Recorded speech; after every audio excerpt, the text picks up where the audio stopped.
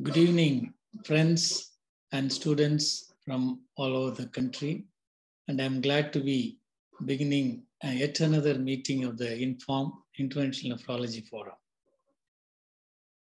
Friends, the major topic of thrust today will be on renal biopsy.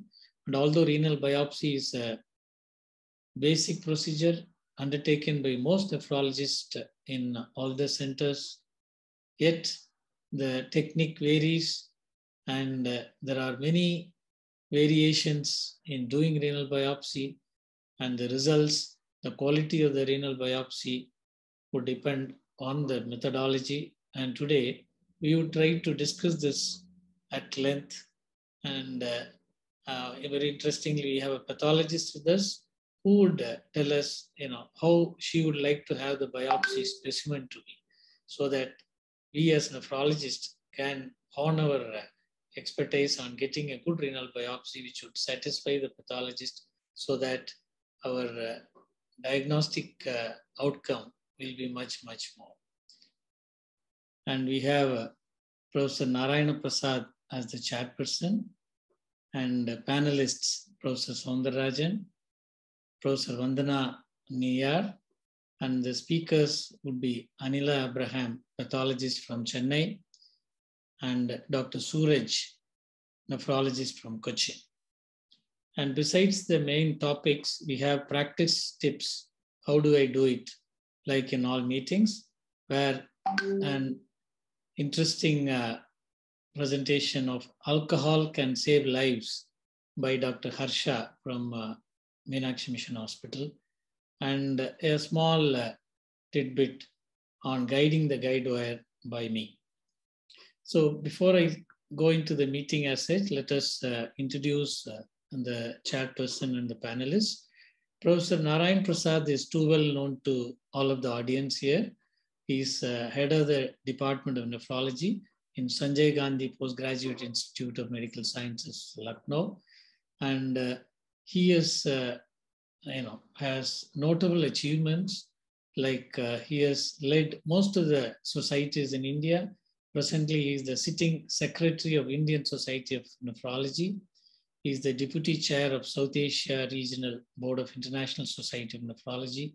He is council member of International Society of Nephrology and a member of ISN, American Nephrologists of Indian Origin India Committee. And he has had important posts as Secretary of Indian Society of Organ Transplant and Peritoneal Dialysis Society of India some time ago. And his stellar performance in each of these postings are too well known. He is a taskmaster and an achiever, and he has proven his presence in most of these posts.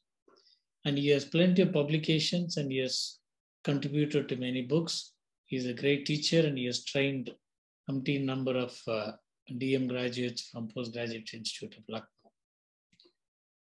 Then we have Professor Soundarajan, senior consultant nephrologist, who has very graciously come to be a panelist in this meeting. He finished his MBBS from Madras University and went on to do his MD and DM in Madras University. And it is very notable that he was the best outgoing student in MBBS and MD, and he has had a very brilliant educational career. And he went on to have PhD in medical pharmacology, much later after becoming a faculty.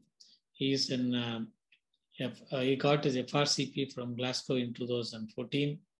He was a former professor of nephrology in Sri Ramchandra Medical College after being professor of nephrology in Kilpauk Medical College in government service. He has made several publications of nephrology articles in more than 20 international and 26 national journals. And notably, recently he got the Lifetime Achievement Award from his team, Dr. MGR Medical University. And currently he's a consultant nephrologist in Apollo Hospitals, Jubilee Hills, Hyderabad. Welcome, sir. Next, the star guest of our program today is Dr. Vandana Niyyar. She is Professor of Medicine and Division of Nephrology in Emory University, Atlanta, He is the Director of Vascular Access Quality Program in Emory Dialysis. It is very interesting to know that she had her medical schooling in our country from Rohtak, and she had her postgraduate training in Army Hospital, Delhi, before moving on to US to have her nephrology fellowship in Emory University. And she is holding very important posts right now, and she has achieved so much in an alien country. Presently, she is the secretary and treasurer of ASDIN, the premier society of interventional nephrologists in US. And she is the president-elect for ASDIN. So she is going to be the next president for ASDIN, which is a great honor to all of us Indians here. And she is in the board of directors of Kidney Health Initiative in ASN and FDA joint venture presently for the years 2021 to 23. And she is the chair of Certification and Accreditation Committee of ASDIN.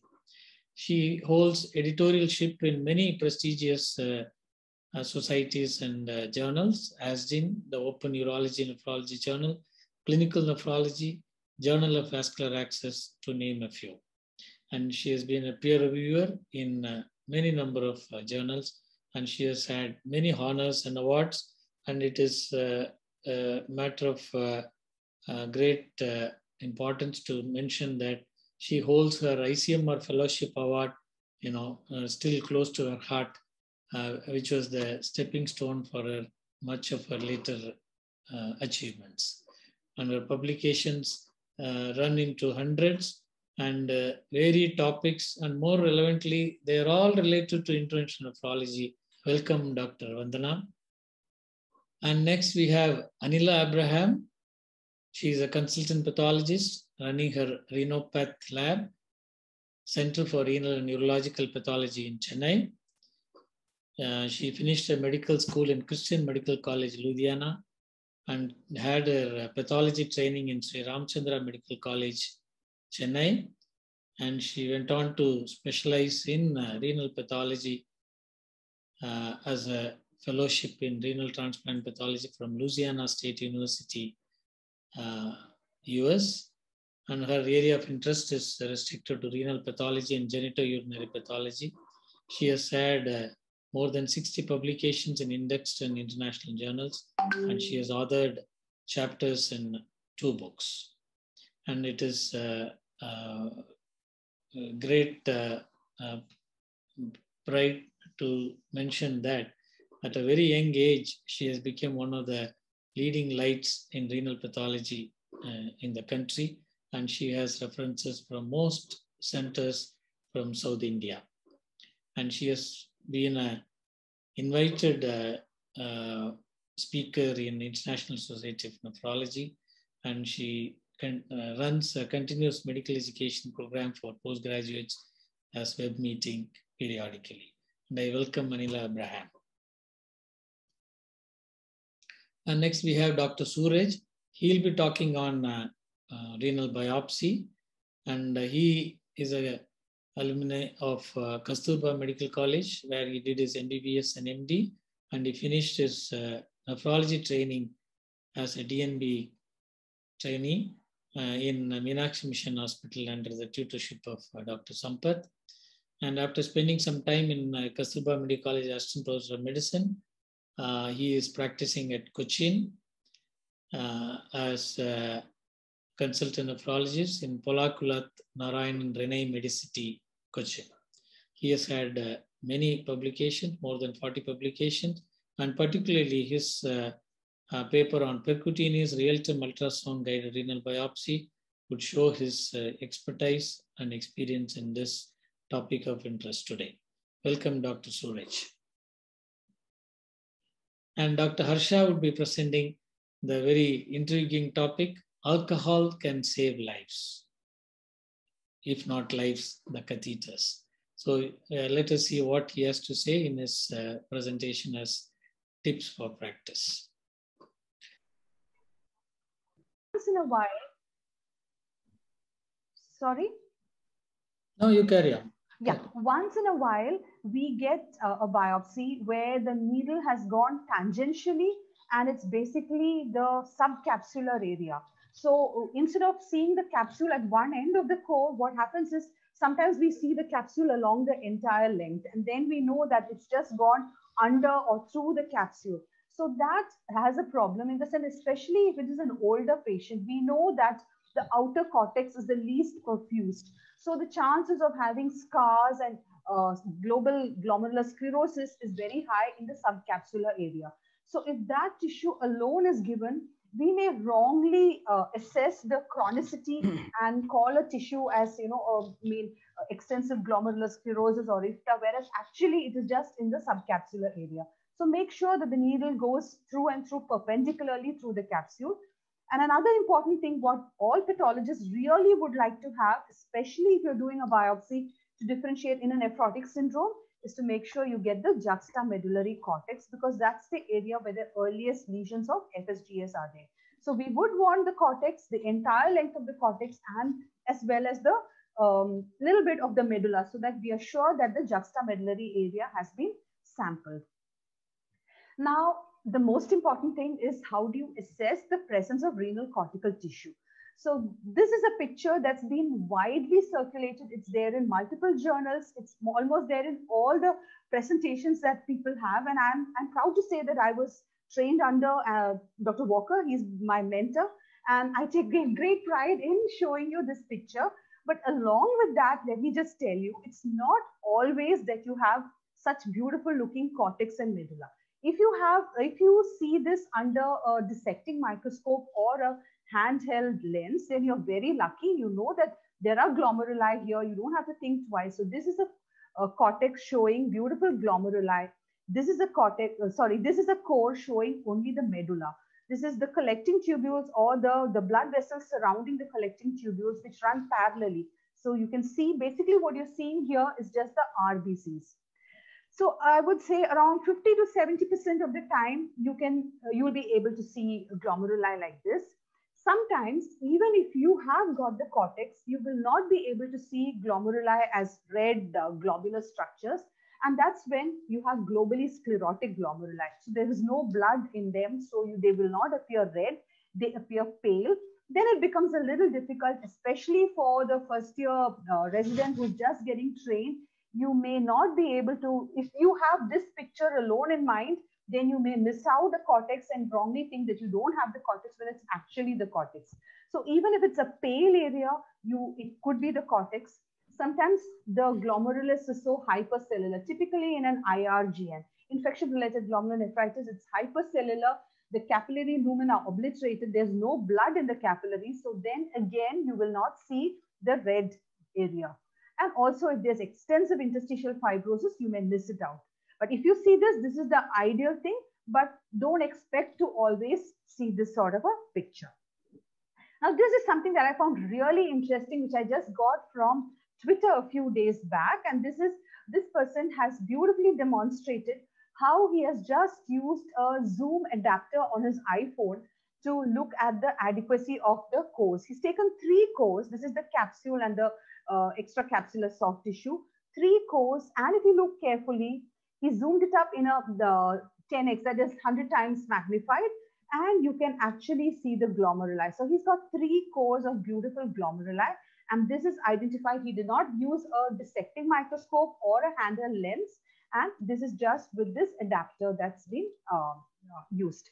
So I was very interested in this. I did a Google search, and it's available in Amazon here now.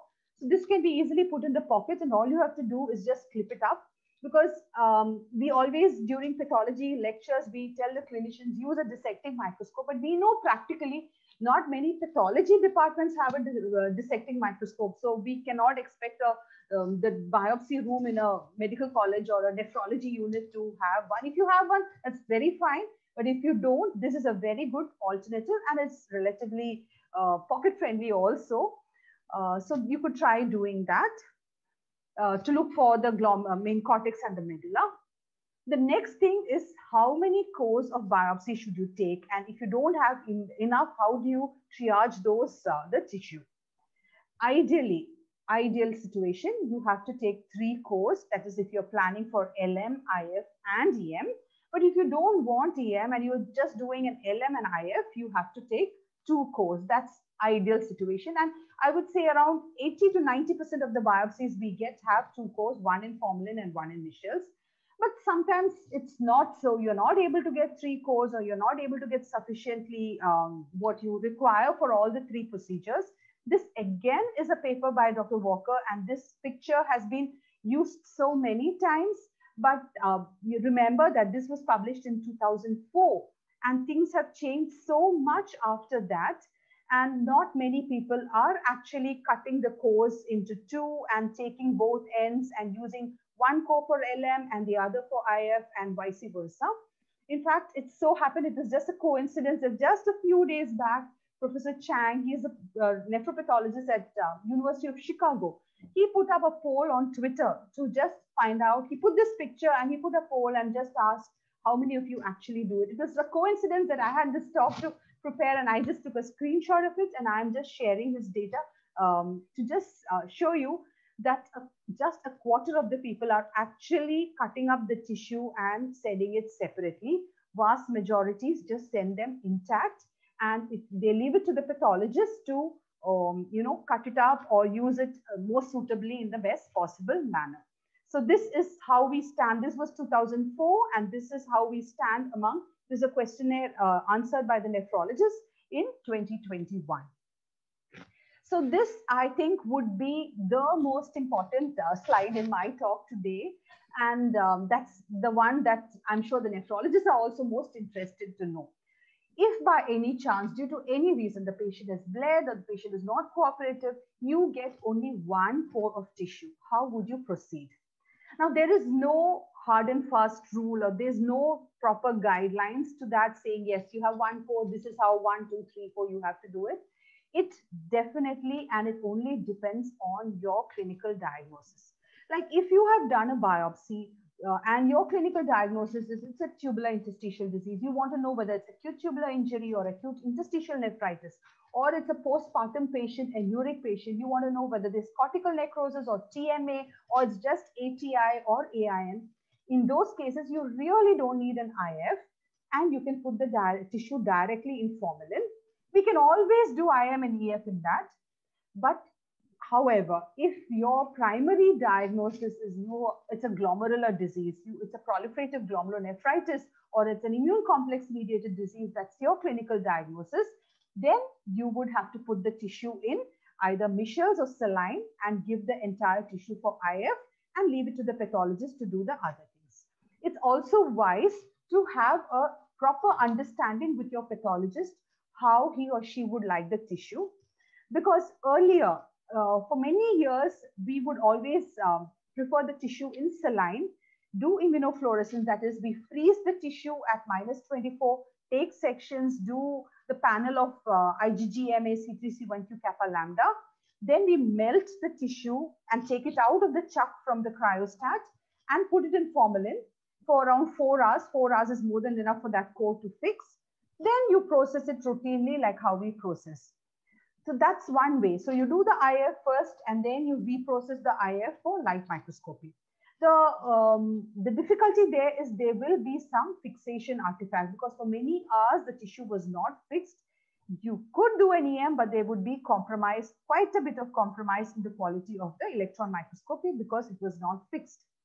Now, the newer method that is relatively new in renal pathology is we are now able to do immunofluorescence on the paraffin block. So that has really changed a lot of things for us. So if you have 1 core, just put it in formalin and send it to the pathologist. We will do HNE-PA silver trichrome on it. Then on the same tissue, we do a procedure called antigen retrieval. I'll tell you what it is. And then we cut the tissue for immunoglobulins, C3C1Q and kappa lambda. And then we can also, whatever tissue is left, we melt it out of the block and we can do an electron microscopy. So with just 1 tissue, we can play around with it.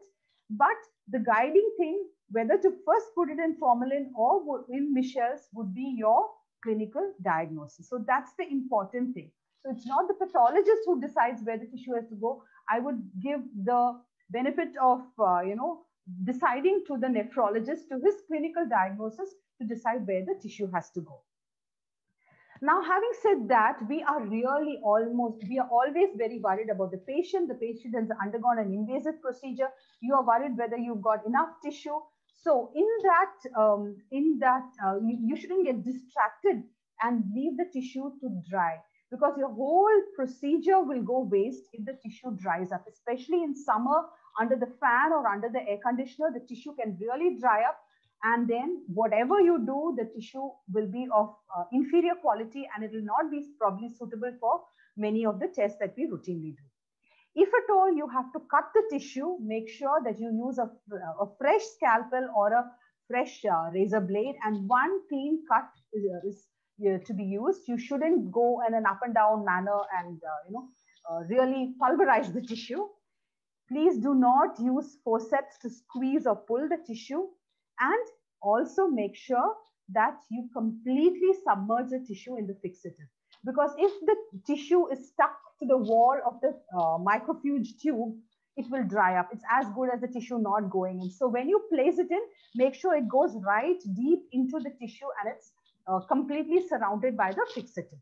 And you have to make sure that the container is closed tightly. You don't want the tissue to leak, the fluid to leak out and the tissue to dry up. These may sound very silly, but many a time we get tissue which has dried up because the container was not sealed tightly.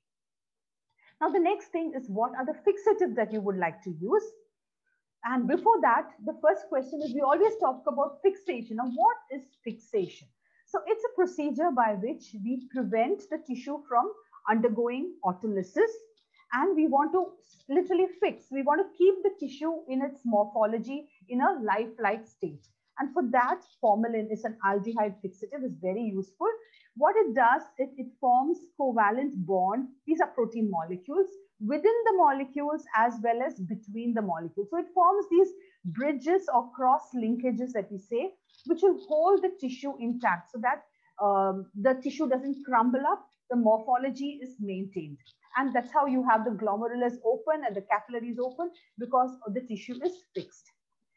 So for light microscopy, we all know we use 10% neutral buffered formalin. It's easily available. Every histopathology lab will have it. It's cheap.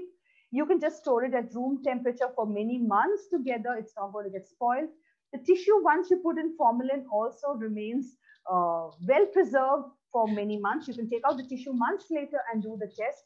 It will be quite good. And most importantly, you can do all the special stains. You can do immunohistochemistry and you can do electron microscopy on a tissue that's fixed in formalin. So it's like the most useful fixative in renal pathology. But you cannot do immunofluorescence studies. That's a big drawback for formalin fixation. But now we have ways to circumvent that, and we have found techniques where we can even do immunofluorescence on the formalin tissue. I'll show you those pictures later. The other fixatives that were used but not as popular as formalin are Bowens and Zenkers. This is a picric acid based fixative and this is a mercuric acid based fixative. The advantage of that is they give very beautiful cellular details, very crisp nuclear staining. So your pictures are going to be really good, but the disadvantage is you cannot do all the immunohistochemistry or EM on the tissue that's fixed. So that really brings the advantage down. So most of the labs now use formalin. What about electron microscopy? We all know glutaraldehyde is a very popular fixative. However, it has its own problems, that in the sense that glutaraldehyde has to be prepared fresh, it has to be kept under refrigeration, and the tissue cannot lie for many months or even weeks in glutaraldehyde because it becomes very hard.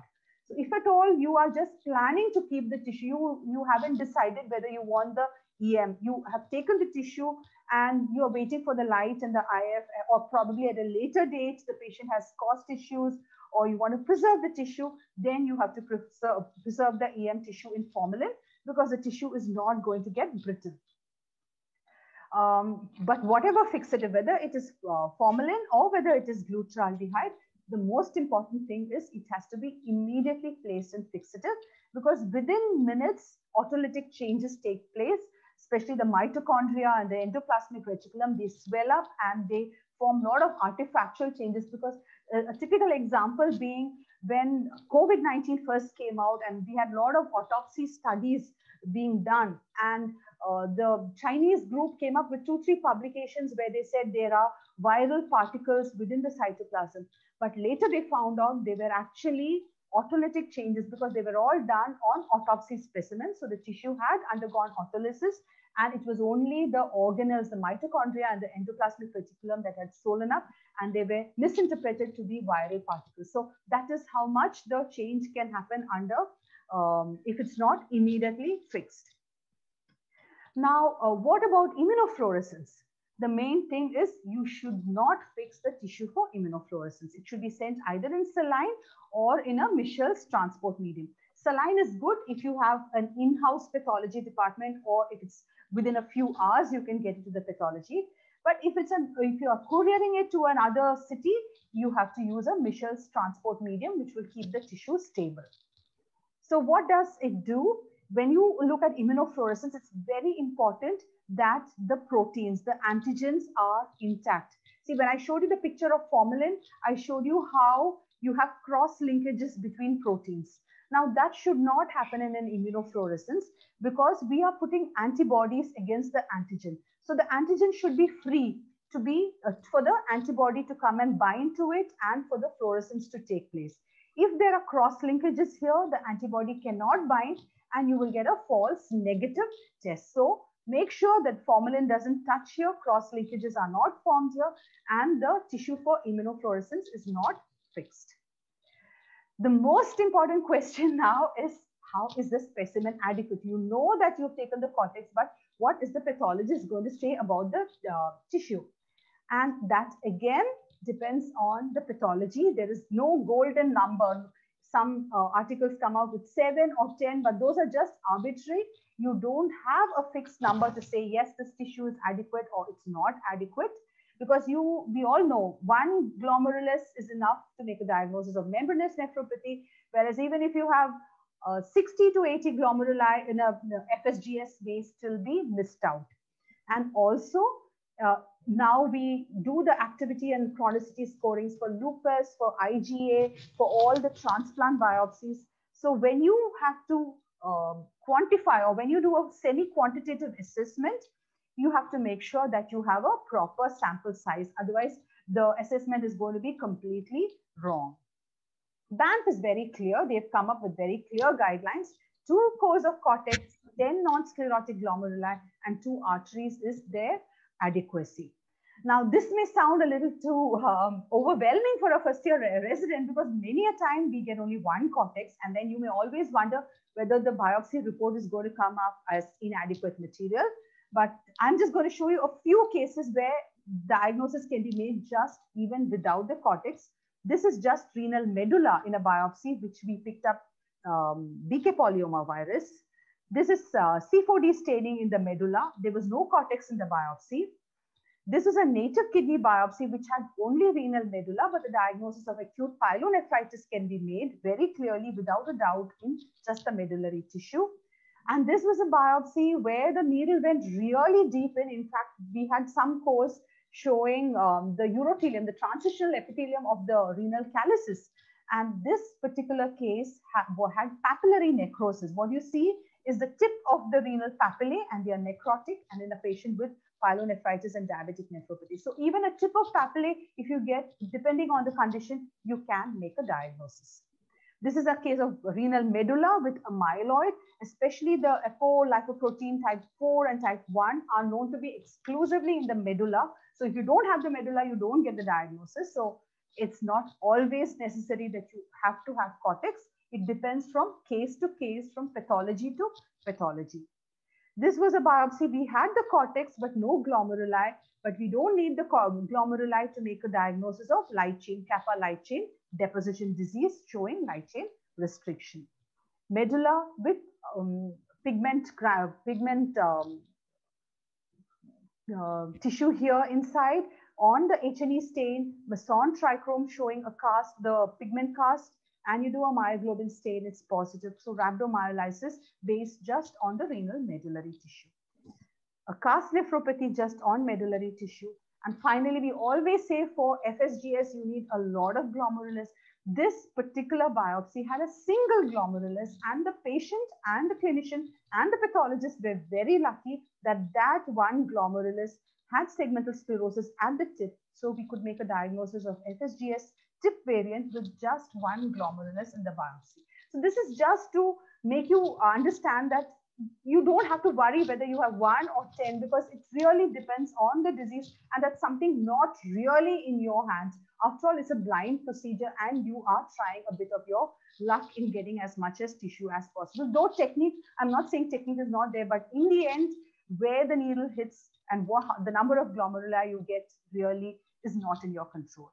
And this is a diagnosis of medullary angiitis, where the disease is only in the renal medulla. And if you don't have the medulla, you cannot make it. This was a biopsy we reported a few days back with the medulla showing extensive hemorrhage, leukocytoclastic vasculitis. And this would have been missed out if the nephrologist had taken only the cortex. So that was about it. And finally, what are the ways in which we can effectively use limited tissue? I showed you about diagnosis made on limited tissue. Now, can we stretch it a little bit more and extract some more out of it? And that's when the new paraffin immunofluorescence is playing an important role.